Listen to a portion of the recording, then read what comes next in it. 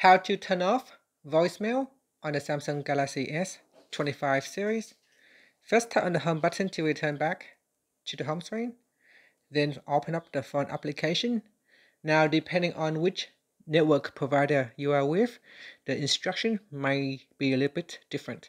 So with this one here, for example, I can put in a hash 99 hash, then tap on the dial button, and this will send a specific code to the network provider requesting for it to turn off voicemail.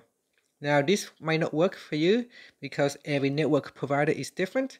So for example, on my device, I have a different network provider and they provide an app. So in the app, I could log in and I can disable voicemail. So here, if I go into options with this particular network, and if I go down and tap on mobile, in here you can see there is a voicemail settings.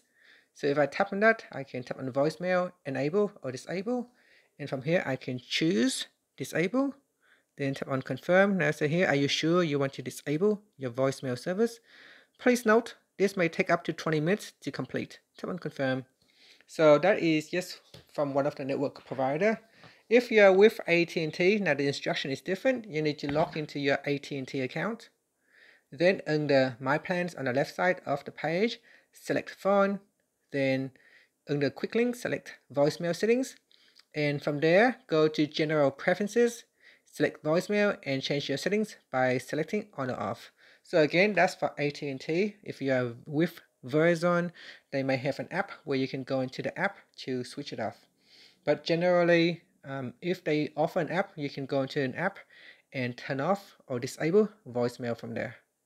And that's it. You can just look up on how to turn off voicemail specific to your network provider. Thank you for watching this video.